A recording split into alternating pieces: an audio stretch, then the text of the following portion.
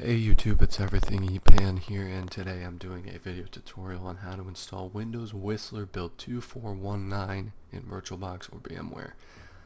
I'm going to use VMware for this tutorial, but this does require another BIOS date type thing. So from now on, anybody that's going to install an operating system with that requires a change in the BIOS date, Virtualbox users, you need to download MS-DOS 6.22 first. So I will leave a link in the description on my video tutorial for that, and you need to install MS-DOS first. So but VMware users, you can go straight into the tutorial without having to install MS-DOS. So what we're going to do is we're going to go in and we're going to create a new machine and go ahead and select install our disk image and find the ISO. It'll say Windows Whistler build 2419, hit next. Select Windows XP Professional as the operating system, hit next, and you can rename it.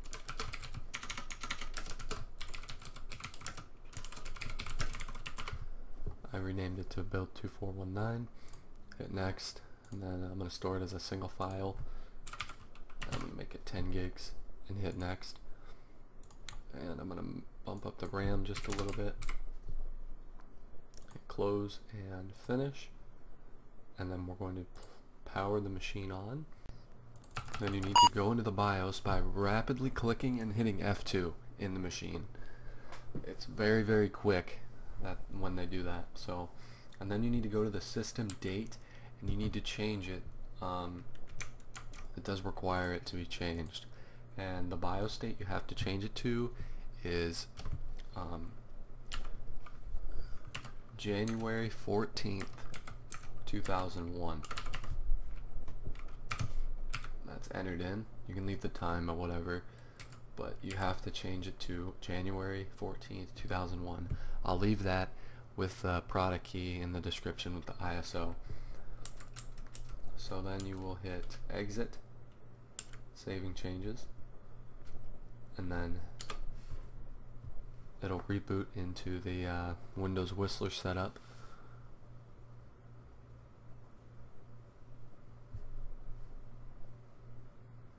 And it'll load everything up.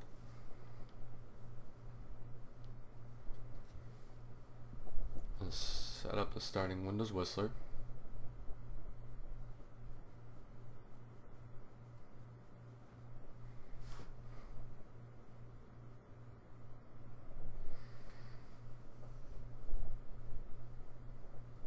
And then when it loads up, it'll get you to the license agreement screen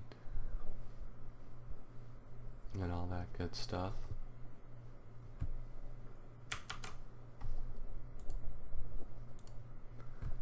So now it'll say something about the evaluation version. Just hit enter here, hit enter again, then go ahead and hit F8 to accept the license and terms of agreements.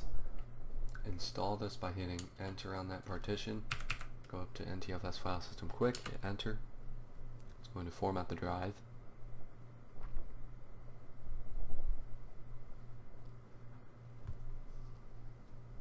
And then it will go through the process of copying the files. So this could take some time. So basically you kind of just let it go here. So I'll be right back with you guys. Okay, so we'll hit the reboots and it'll restart the machine, and here you'll see the Windows Whistler beta, one of the beta boot up screens. I'm pretty sure this is beta 2, could be beta 1, I'm not really too sure.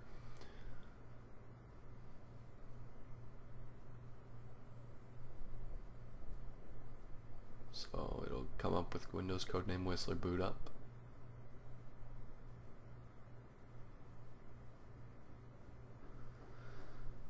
And then it will boot up into the interface right here, kind of like Windows XP. So it is beta 2, as it says right there.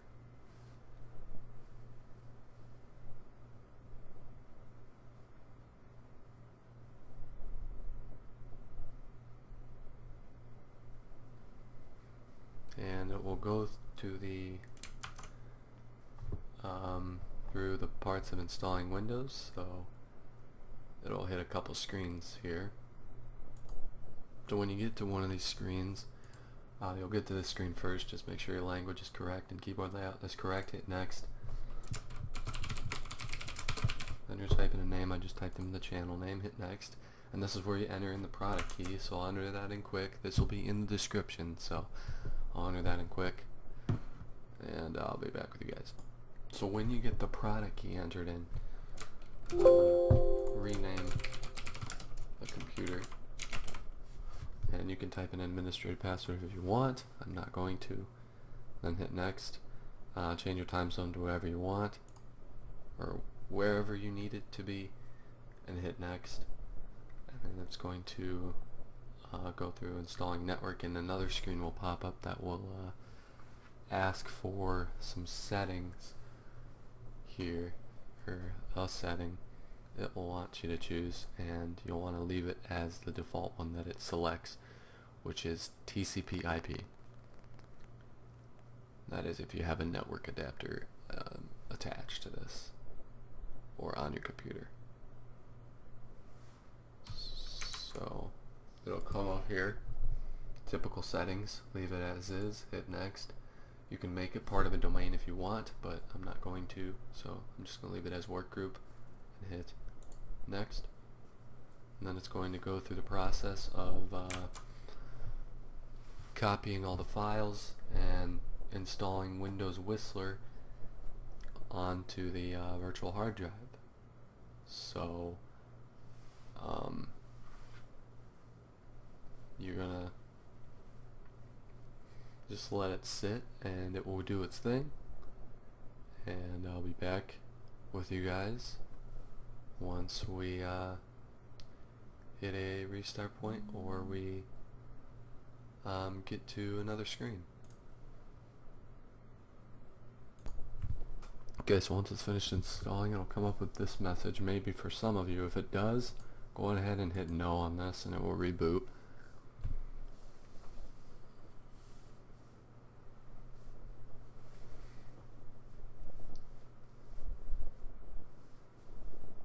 And Virtualbox users, it'll say press any key to boot from CD or DVD. Don't do that. Or if on VMware you flipped it around so that the CD or DVD is above the hard drive in the priorities, do not do the same thing either. Just let it go through the installation. So it's going to go through the boot screen again. It's going to load up into another part of the setup of Whistler. If you haven't seen my video of how to install Windows Whistler build, I believe it's 2296, I'm pretty sure. I'll link that in the description. That's a older build of Whistler that you can check out from it. I'm also going to link the MS-DOS video in the description as well. So here it'll ask to automatically correct your screen resolution and color. So go ahead and hit in the future don't show me and hit yes. Then hit yes if you see this. Otherwise you can just leave it at the default that had it before. And there should be audio with this, we'll see. Normally it works for me. But so there you go, there is audio. And it'll come up with this little animation. It'll say thank you, and we'll hit next. And if you want to connect this to the internet, you can. I'm just gonna hit yes, it doesn't really matter. And no, don't activate. And you can choose either one. I'm the only one that's using this. So I'm gonna type in my channel name, hit next, and finish. And you have installed Whistler successfully.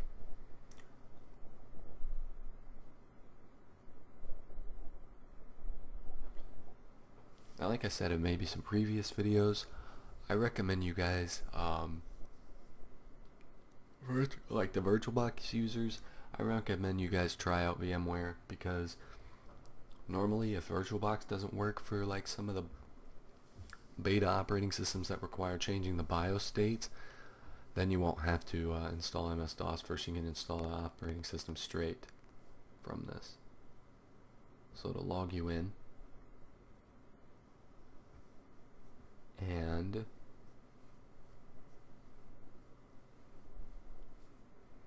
that is the default background for Whistler, and there you go. You are logged into Windows Whistler. And if we go ahead and right click on my computer and hit properties, it'll say Microsoft Windows 2000, but in reality this is Windows Whistler. And you can see it says 2419, that's the build number, so that confirms that this is Windows Whistler 2419. And there you go, that's the tutorial for you guys. Thank you guys for watching. If you like this video, go ahead and drop a like down below if it helped you out, as well as share it, and comment your ideas down below. More videos coming soon.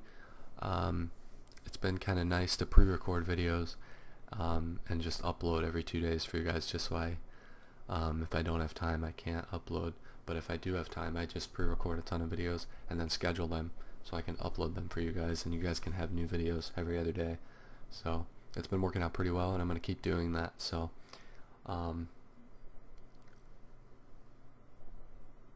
that's it for the tutorial. So thank you guys for watching. Subscribe for more videos, and I will see you guys in the next video.